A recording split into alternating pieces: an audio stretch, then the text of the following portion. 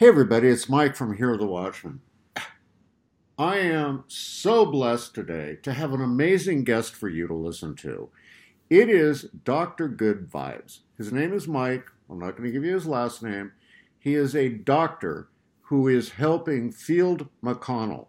He is standing up with Christ to fight the oppression that has happened and the kidnapping of Field McCONNELL. Doctor, thank you so much for joining us. My pleasure, sir. So, tell me, Doctor, what has this done to you, and what does it mean to you with Christ in fighting the fight that you're fighting for Field McCONNELL? Well, I did not know Field McCONNELL as of December of 2018, and it was January 2019. One of the people, I just have people in about the last 3.5 years, they just show up at my clinic and they say, I heard about you and I'd like to meet you and blah, blah, blah. And the next thing you know, they join the team and they don't stay here and practice or do anything, but we learn and we share knowledge. And we share fellowship. We're all Christians, so that was good. And this one group, we were having a group session tomorrow where we just get together and we talk about what's going on. We're going to, obviously, the topic will be the kidnapping of Field McCONNELL and what's going on. But like I said, I hadn't heard of him. And one of the ladies said, did you listen to Able Danger last night? And I go, no. And I listen to a lot of shows, and there's a lot out there. And my poor wife says I'm constantly plugged in, because once I woke up in about 2014, I can't get enough data into me. I have to keep learning, because I realize the more I learn, the more I don't know. And it has to do with health, and it has to do with what's going on in the world. So anyway, she said, I'm going to send you a link. So I started listening to Field. And it was about the time that he was visiting with a guy by the name of Gobsmack. And I listened to some shows, and that was okay here and there. And then every once in a while there'd be Mad Dog Maddox would call in, or Juan O'Savin would call in, and the knowledge that they were giving me was, or giving the audience, was amazing. And so I would listen to him when I had time. Well, one Saturday in late April, was the last Saturday in April of 2019. I was here at the clinic. It was a cold day here in Wisconsin, and I left the house, came to the office, and I was rearranging furniture and doing some cleaning, and I was listening to Operation Pink Moon. And both Juan O'Savin and Mad Dog were on, and there was a lot of effing going on.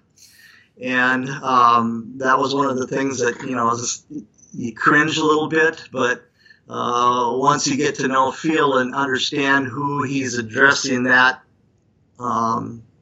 military talk to, I shouldn't even say that. I was in the military 6 years, and we all have our languages, but anyway, the show was almost over, and I was thinking to myself, I'm in my son is a chiropractor, and I was in his office doing some cleaning, and I was thinking to myself, boy, I'd sure like to share this with a bunch of the group that I belong to, but I was a little concerned about the F word.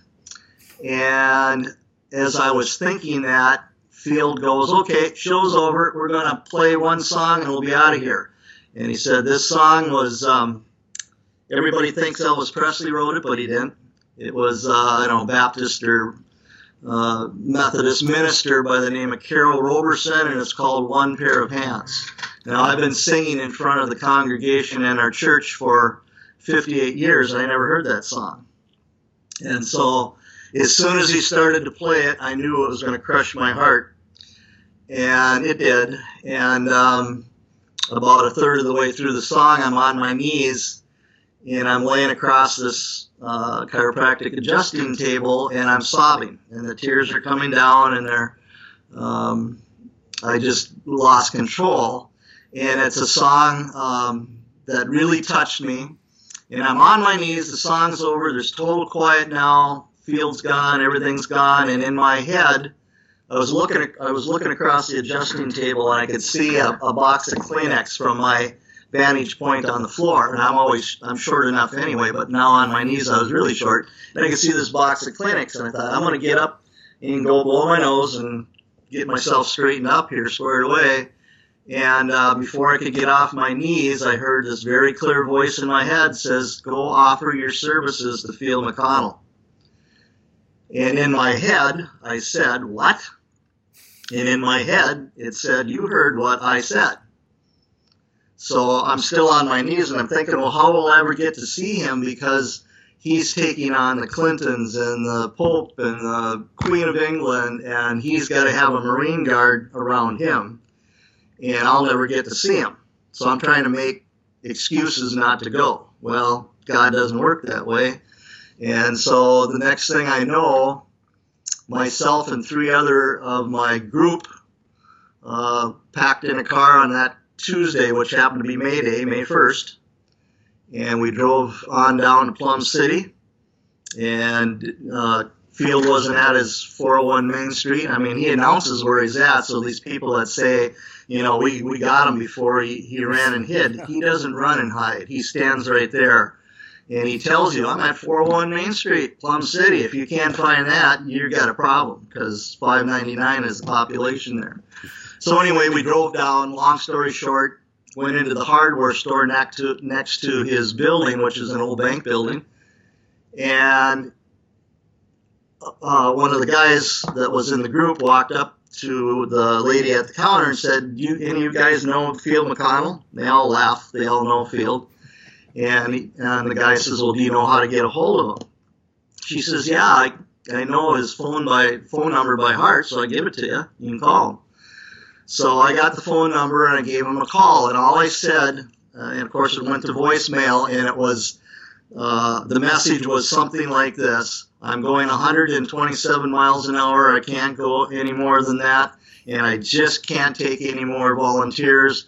But if you want to, leave a message anyway.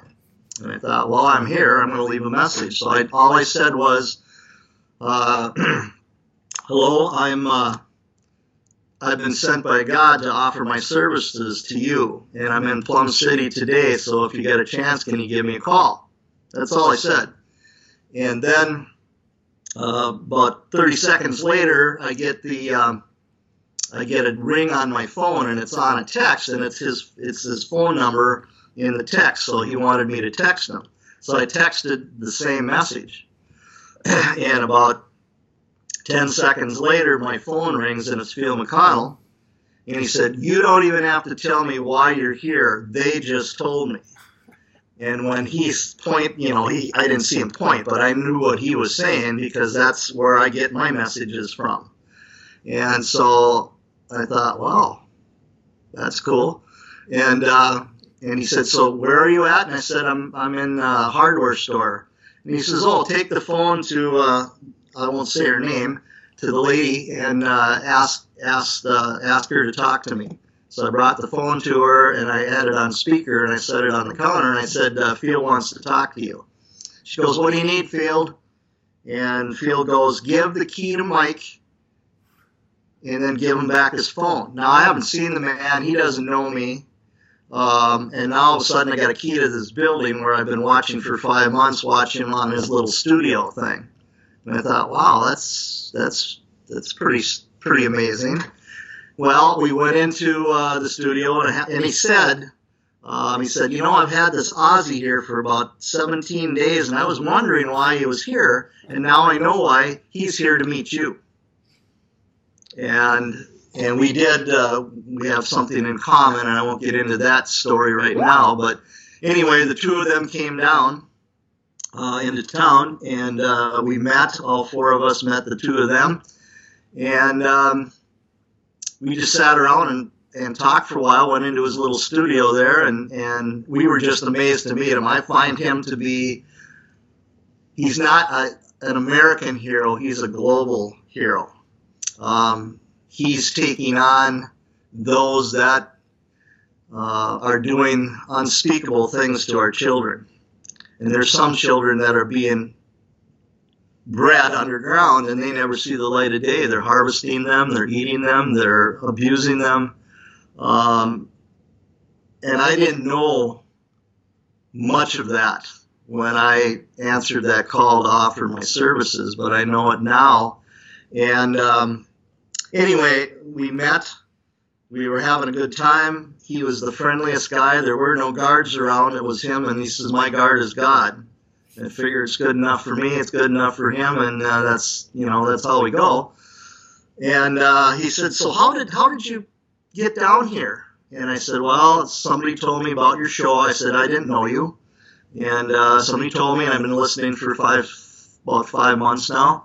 And I was listening to your Operation Pink Moon, and I said I really liked the messages and the knowledge that I got, but towards the end, I was leery about sharing that program with a bunch of my friends, including family members, and because of the F word, sir. And I understand what you're doing, but I was reluctant. And about the time I thought that thought in my head, you ended the show with a song, and that song crushed my heart and brought me to my knees.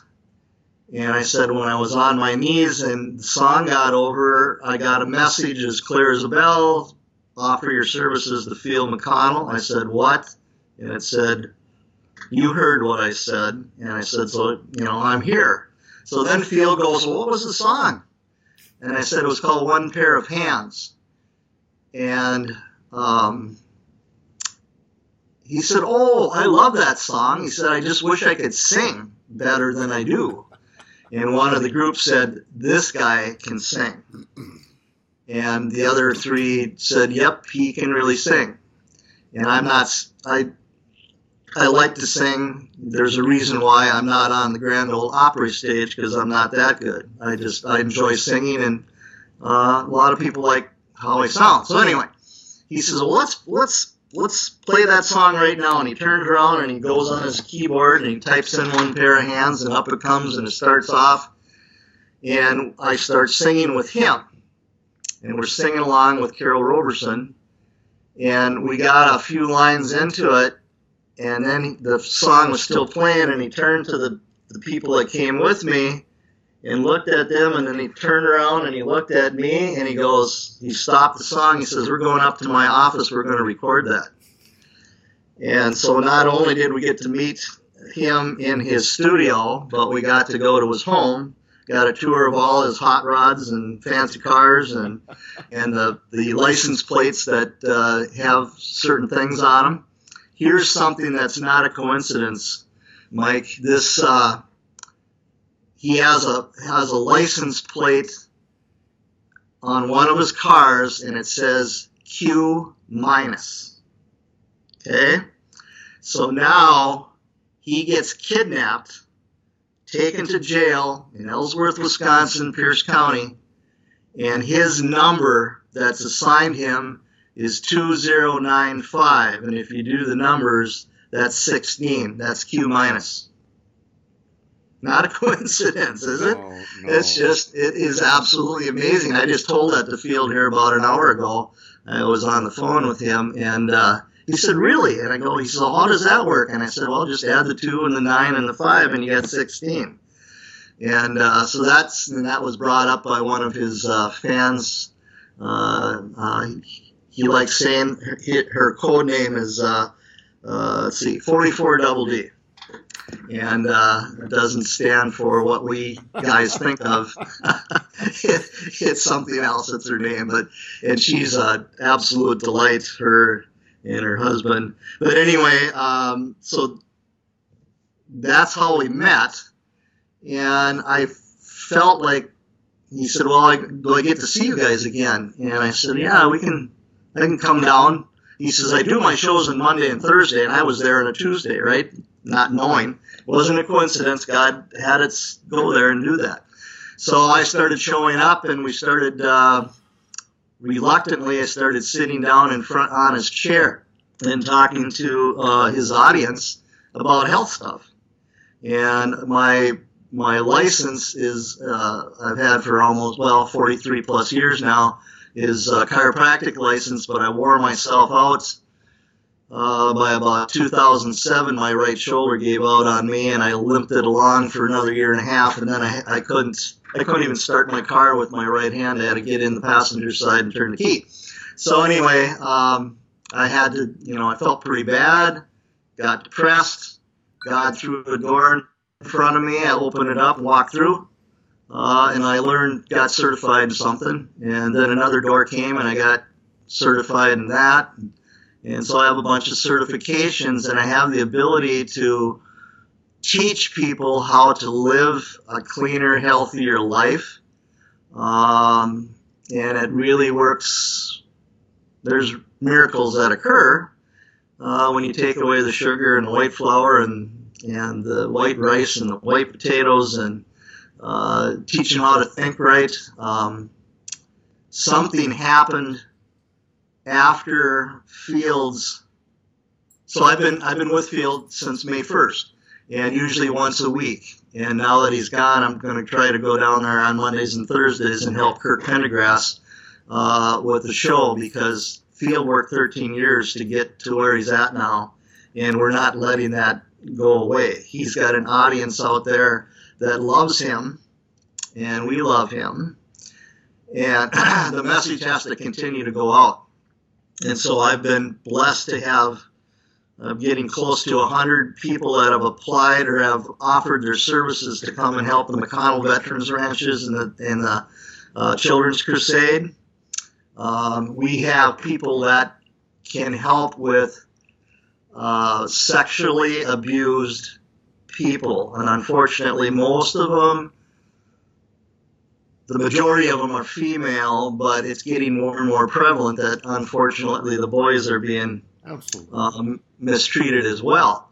And to have someone that has developed a technique that will work, and it works very quickly and very effectively and permanently, and that's a big word out there, people, permanently, for sexually abused people. Her name is Dr. Green, and I did an interview with her on October 31st. And Field was there, obviously, and Lakita Green was there. And I had about a 1-hour interview, and it went over really big. And so there's a whole lot of women that have volunteered to learn this technique. And if you think about the thousands and tens of thousands of just children alone that are being abused every single day by these pedophiles, once they get freed and Christ has taken victory, we have to roll up our sleeves, and we really have to get to work at helping people. Well, Doctor, I just want to say, God bless you for what you did. I mean, I met Field McCONNELL like 5 years ago, and John B. Wells, who has a show called Arc to Midnight, and, yes, he introduced Field and I sat down and talked with Field. And I'll tell you, folks, I have to admit, I thought, wow, this guy is a little nutty, but man, he's a good Christian, and he's out there in the forefront serving Jesus. And that's the thing that we don't realize, and that people don't understand.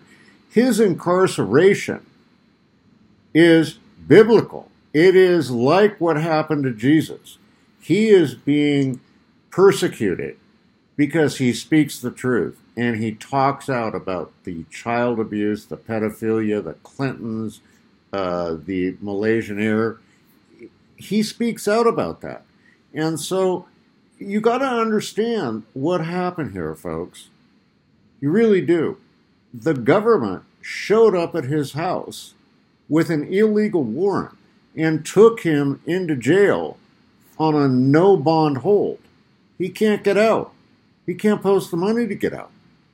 And why? Not because he's an evil man, but because he holds a pilot's license.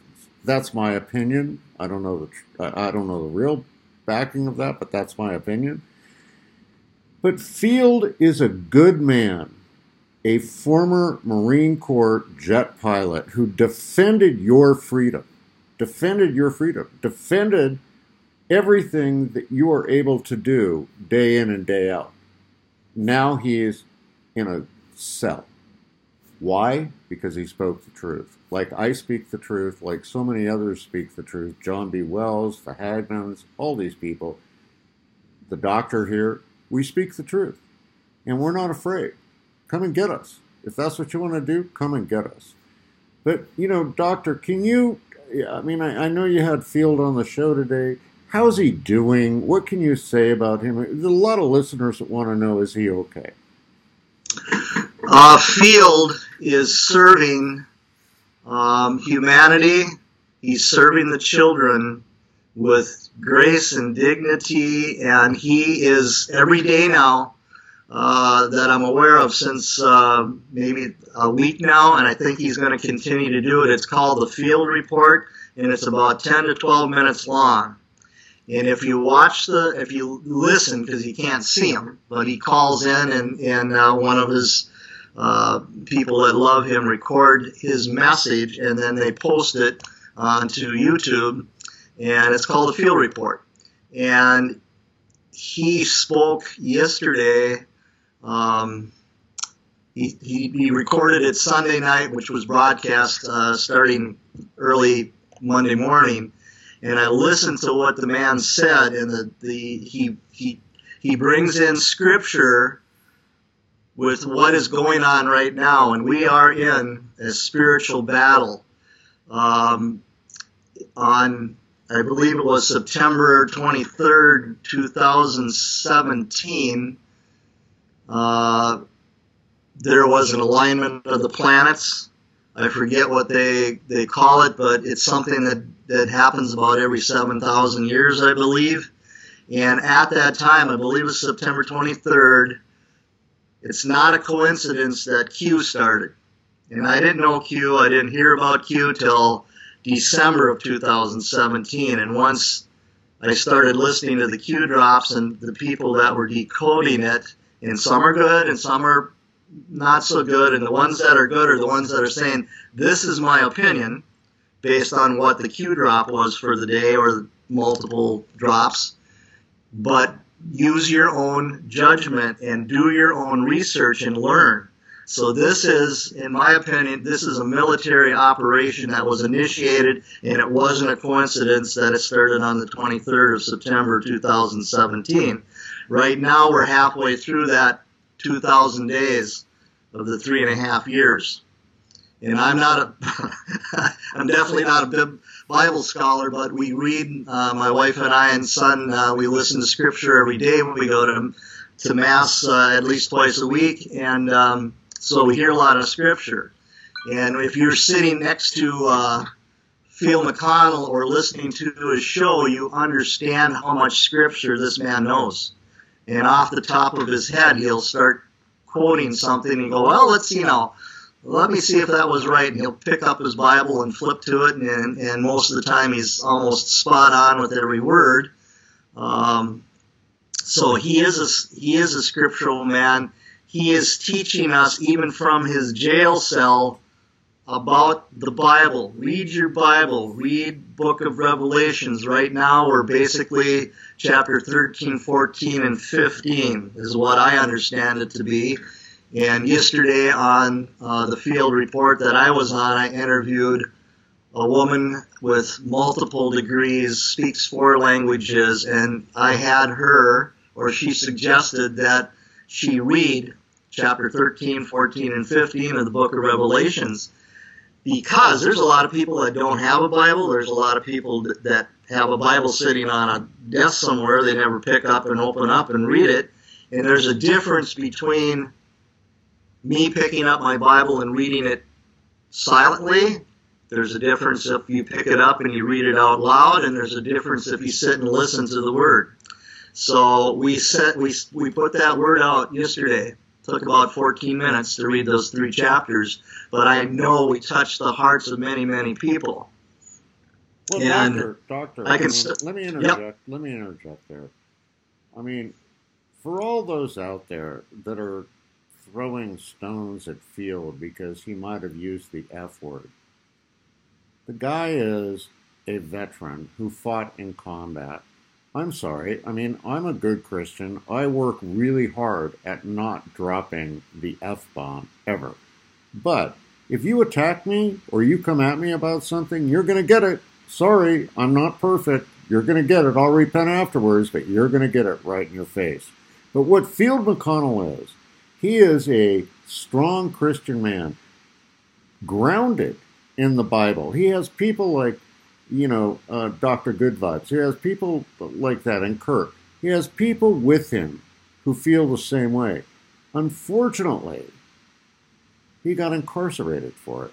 And we need to step up and we need to help him. I want to tell all of you, if you want to, after listening to this show, if you want to contact Field, send me an email. Go to hearthewatchman.com, click the contact button. That'll come right to me. Or I'll go ahead and put my own email address out there. Just go to Mike Kerr, Kerr, 777 at gmail.com.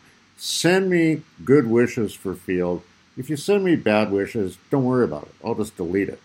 But, the man is in prison because he spoke the truth. Doctor, we have about 4 minutes left here. Is there a closing comment you'd like to make?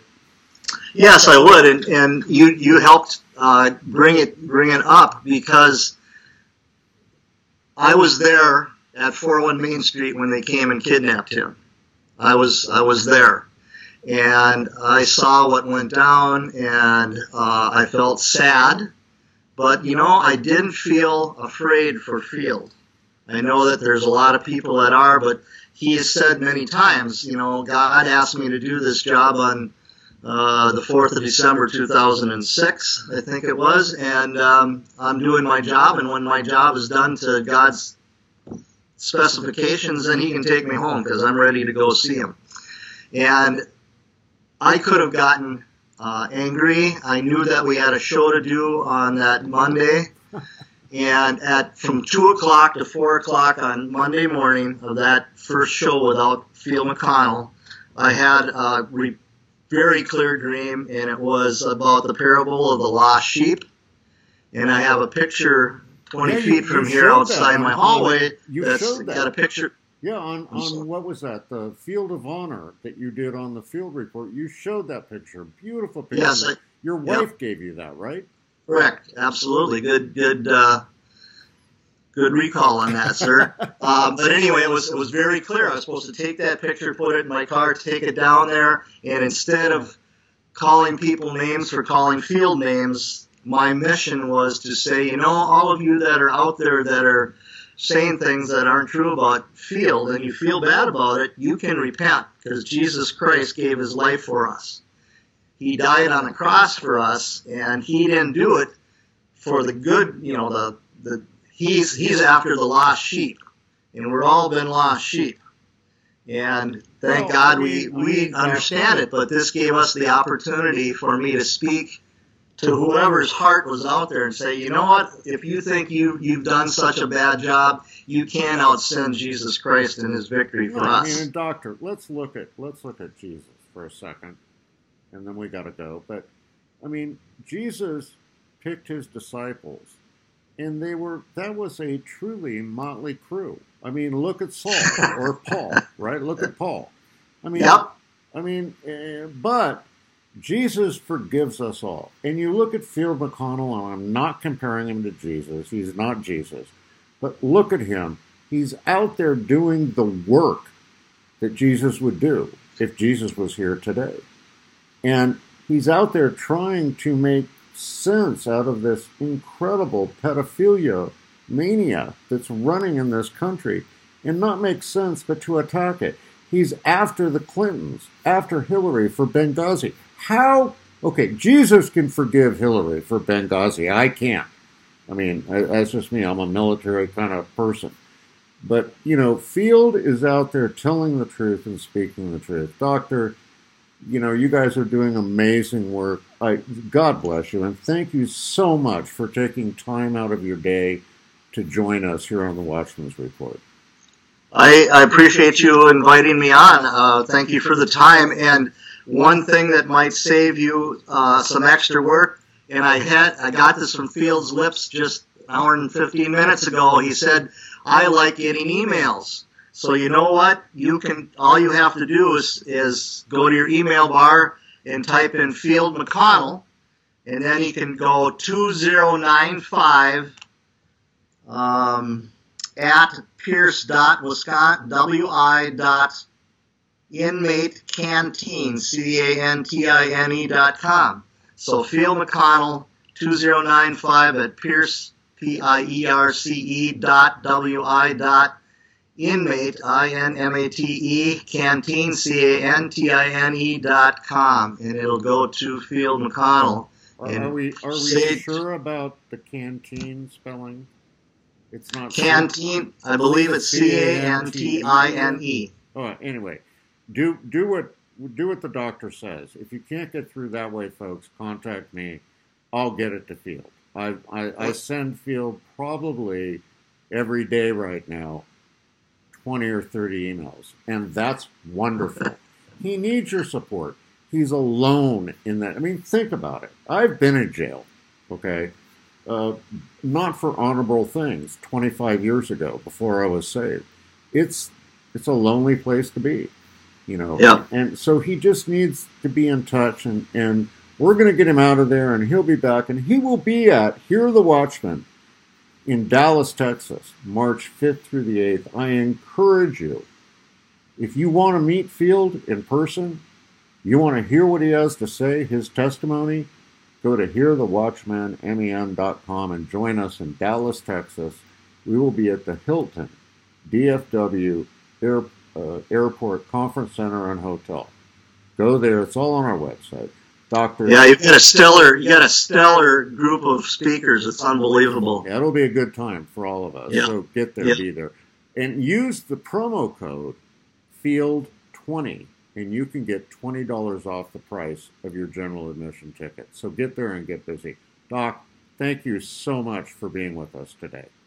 Thank you for all you do, sir. God bless you. God bless you. All right, folks, that's going to wrap it up for this edition of the Watchmen's Report. And as I always say when I close this show, there's absolutely nothing you can't do with Jesus in your heart, except nothing at all. Get out there, get busy, activate your faith, and make a difference. Don't fear persecution. We're Christians. We will be persecuted. God's got us. See you all next week here on the Watchmen's Report.